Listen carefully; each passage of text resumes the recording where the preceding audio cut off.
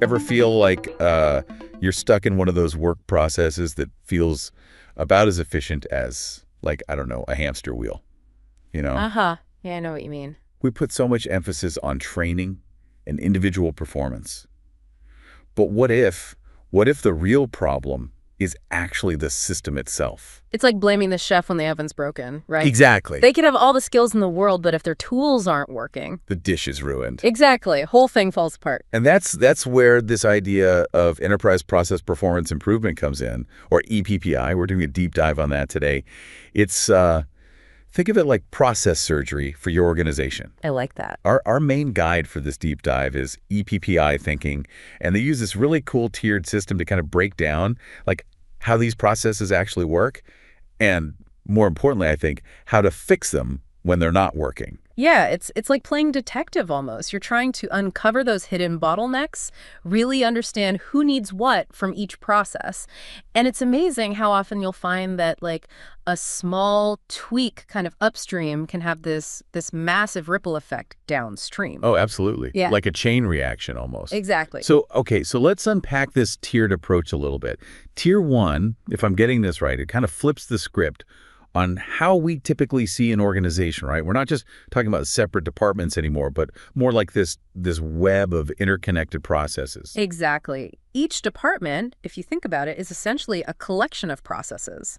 And then the enterprise itself, the entire organization, it becomes this kind of dynamic ecosystem where the output of one process is actually the input for another. All connected. It's all connected. It's about optimizing that entire flow. Okay, so instead of just looking at the org chart, we're tracing the actual journey of how things get done. Exactly. But then, tier 2. This is where we zoom in on the individual processes themselves, right? Yeah. Right. So like imagine we're looking at a sales department, for example. Through this EPPI lens, even within that one department, you're going to have different types of processes. You have leadership processes, core processes, and support processes. Okay, let's break those down a little bit. What exactly are leadership processes in this context? I think that's a good place to start. Yeah, so for leadership processes, think big picture strategy. Imagine you've got the sales team and they're laser focused on, their individual targets, they're crushing their quotas. Sounds great on paper, right? Right. But what if the company's overall strategy is actually to break into a new market, which requires, more collaborative deals, more relationship building, that kind of misalignment where the day-to-day isn't really serving that big picture vision? That's a leadership process breakdown. It's about making sure that everyone is rowing in the same direction. Leadership processes connect the dots between that overall strategy and the day-to-day actions. Got it. Yeah. So that's leadership processes. Then we have the core processes. These are like the heart and soul of what the department actually does, right? Exactly, yeah. So for our sales team example, it's all the nuts and bolts. Making those calls, managing those client accounts, closing those deals, keeping the sales figures rolling in. It's the everyday work that keeps the lights on. Exactly. This is where things get really interesting to me, though, because it's not just about what's happening inside that one department. It's tier 3, where we start to think about outputs and stakeholders. Mm-hmm. Because processes don't exist in a vacuum, right? Mm-hmm. They impact and are impacted by so many different players. 100%, yeah. Every process has to spit out some kind of output, whether it's a product, a service, a report, you name it, right? And that output needs to meet certain requirements.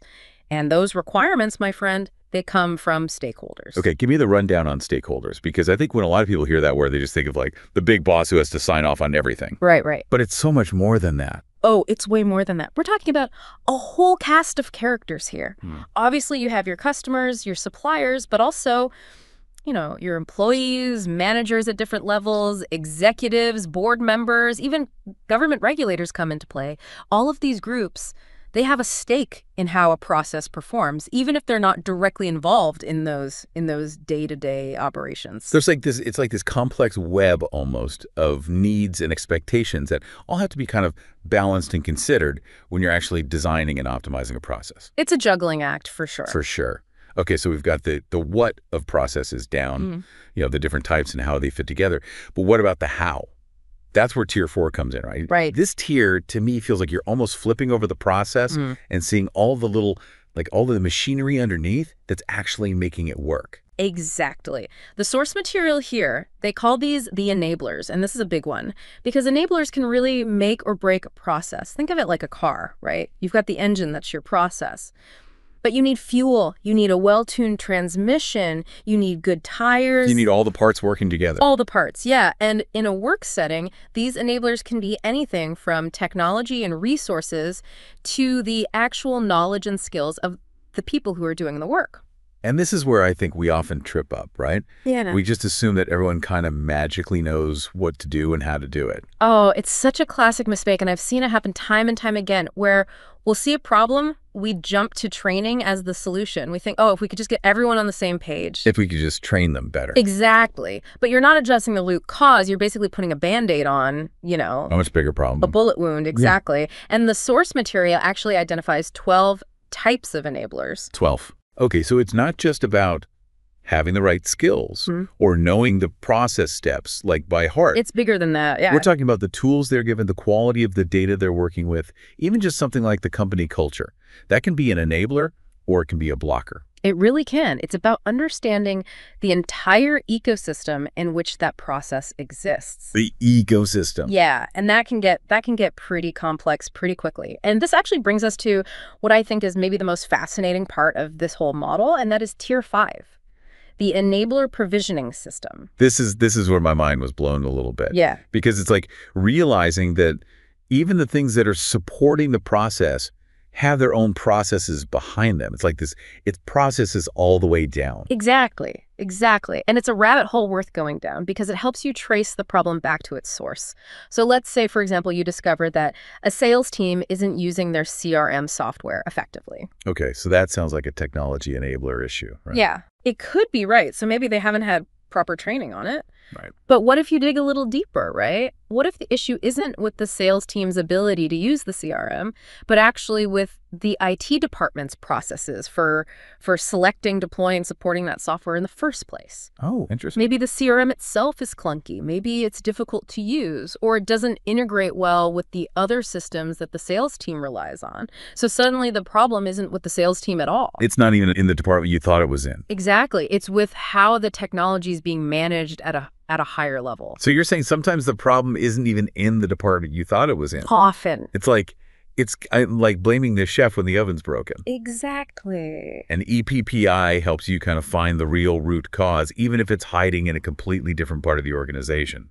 Yes, and that's the beauty of this model, is that it forces you to think beyond those departmental silos and really see the organization as this interconnected web of processes where everything is impacting everything else. Okay, so we've gone deep down the rabbit hole here of these EPPI tiers, and I think we have a good understanding of how this whole thing fits together. I hope so. But how do we actually PUT this knowledge to work? That's where targeting EPI and intervention initiatives comes in, right? Exactly. It sounds a little intimidating, if I'm being honest. A little bit, yeah. Like, where do we even begin? Well, it's about taking action. It's about not just taking any action, but very targeted, data-backed action. That's what sets EPPI apart. So walk us through it. What are these two stages all about? Okay, so stage I, targeting EPPI, it's all about speed and accuracy. We're talking about figuring out the what and the how much. Okay, so what are the specific gaps in our processes? How much are those gaps costing us in time, money, missed opportunities? And then what's the potential return on investment if we actually fix them? Yes, exactly. It's like that old saying, measure twice, cut once.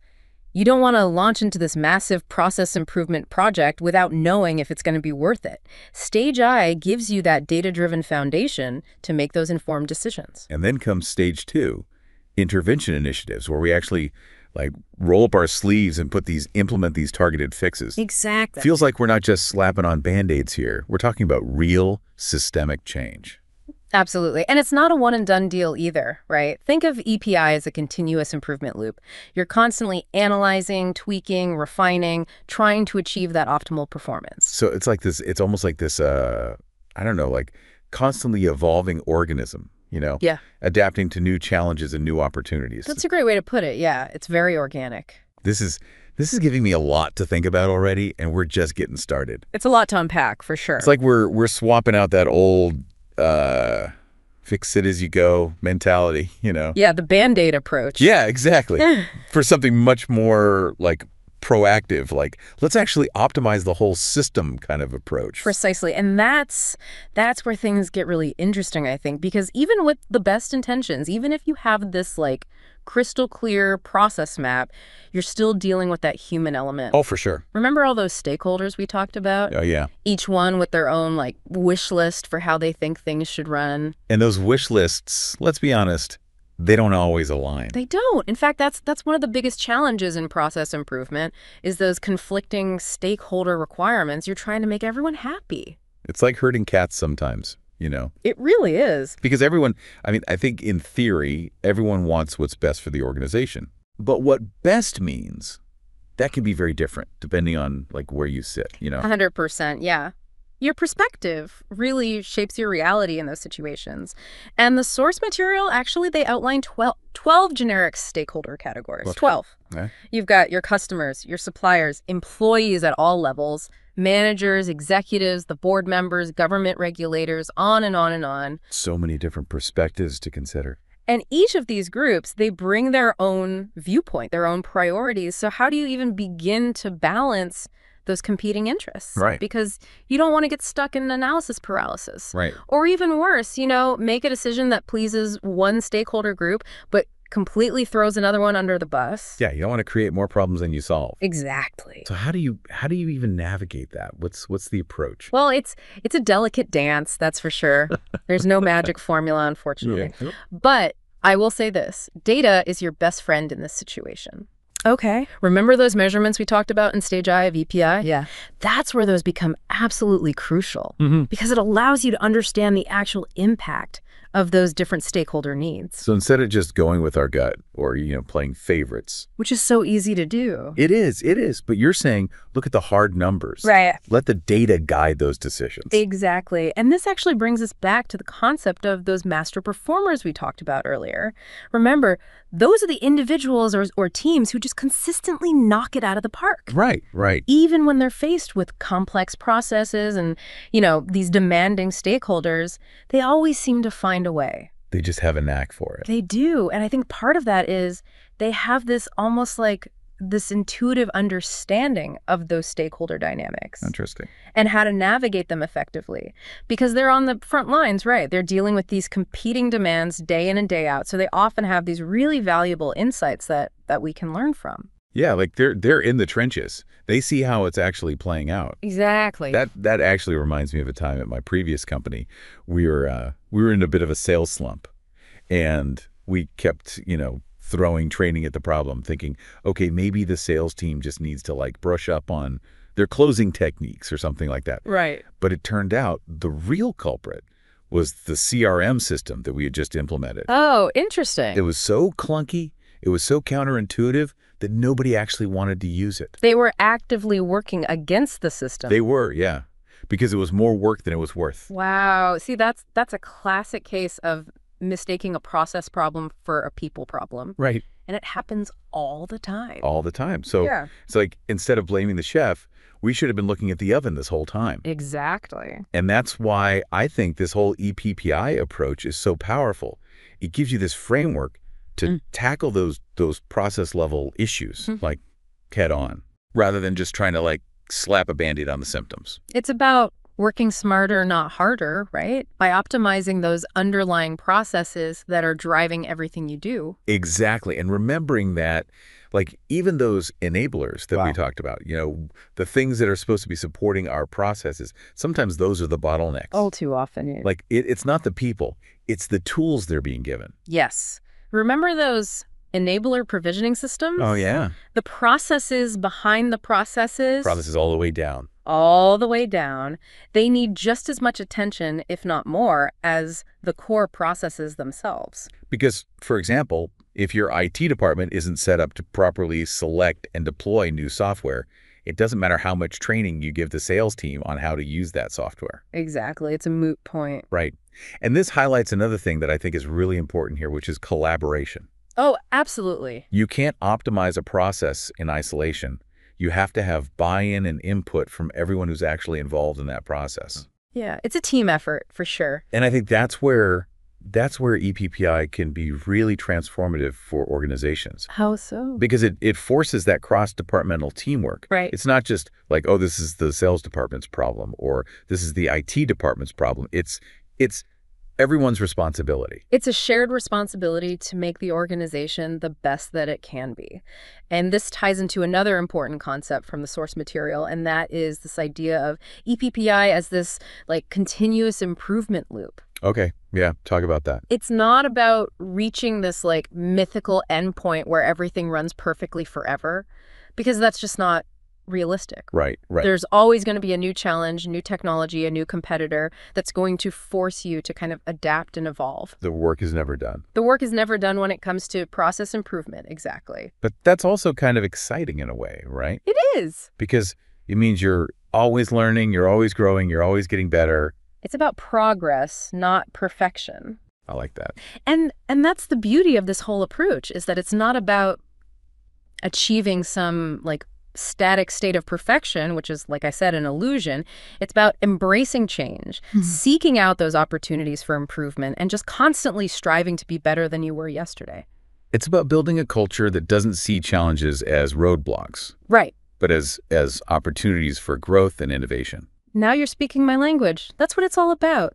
It's about moving beyond the blame game and embracing that shared responsibility for optimizing the systems that drive your success.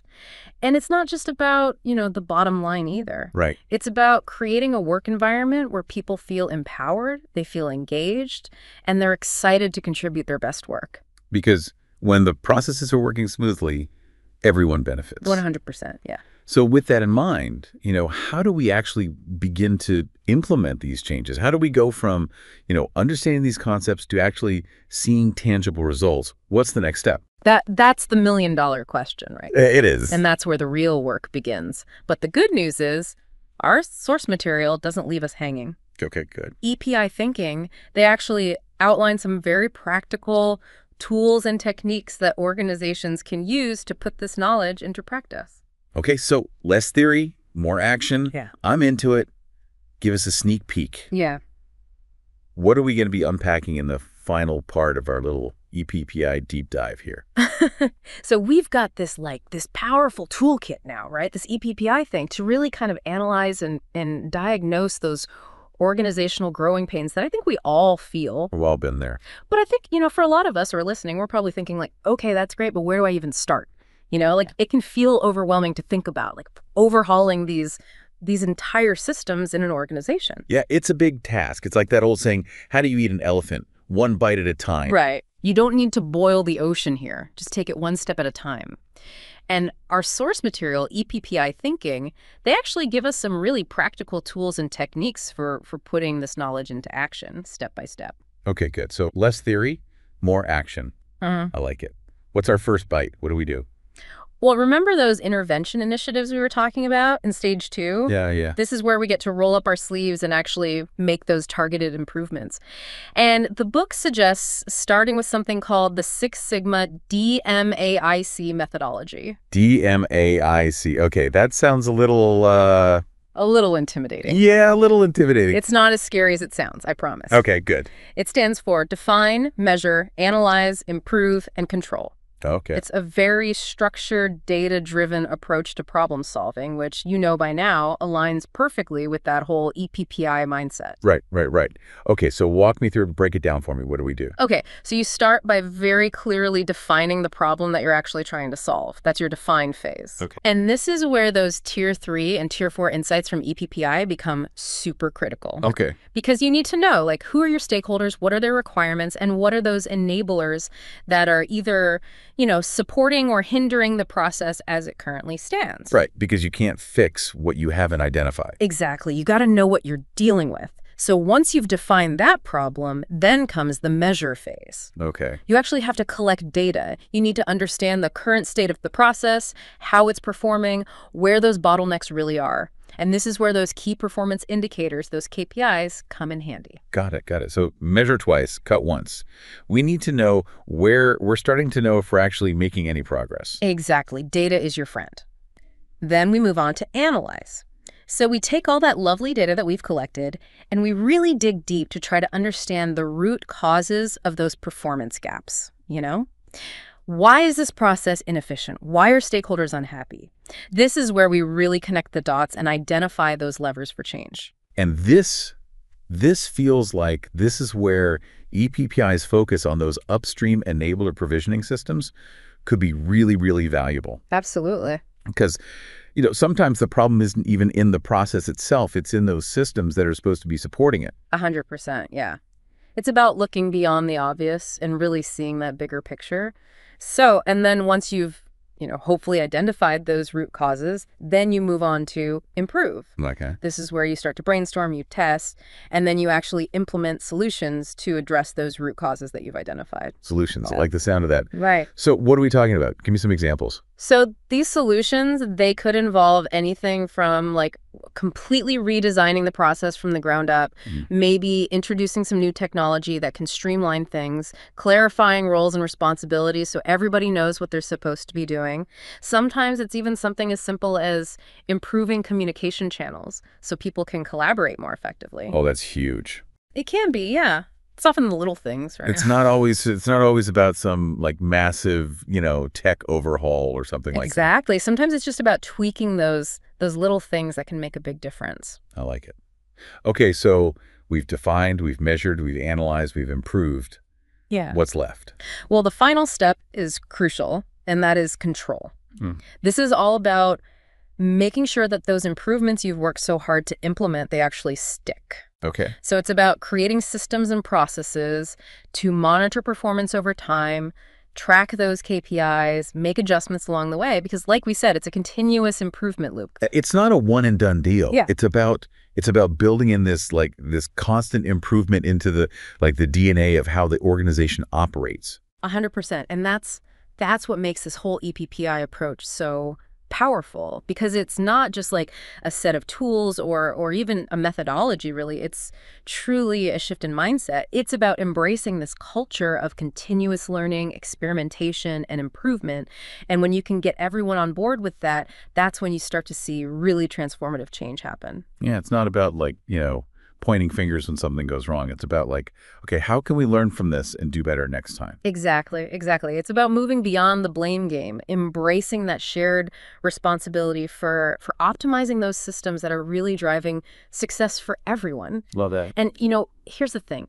Even if you don't implement a formal EPTI initiative at your organization, tomorrow, Right. simply understanding these concepts can radically change how you approach your work. Oh, absolutely. Just having that framework to look at things differently. It's it's next time I'm encountering a bottleneck or a process that's driving me crazy. Right. We've all been there. Instead of just throwing my hands up in the air, I can think, okay, what are the enablers here? Who are the stakeholders? What can I do, even in my own little corner of the organization to understand this process better and maybe identify some potential solutions? Exactly.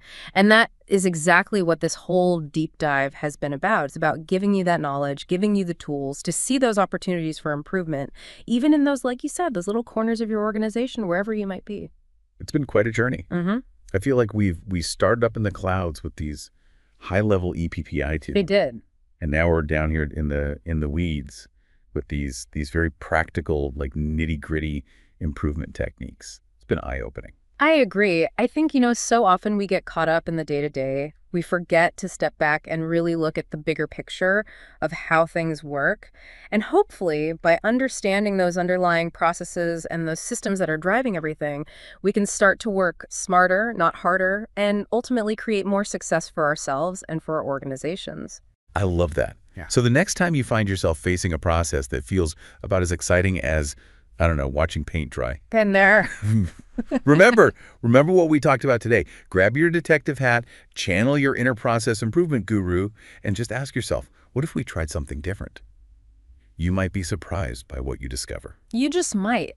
Until next time, keep asking those questions and keep diving deep.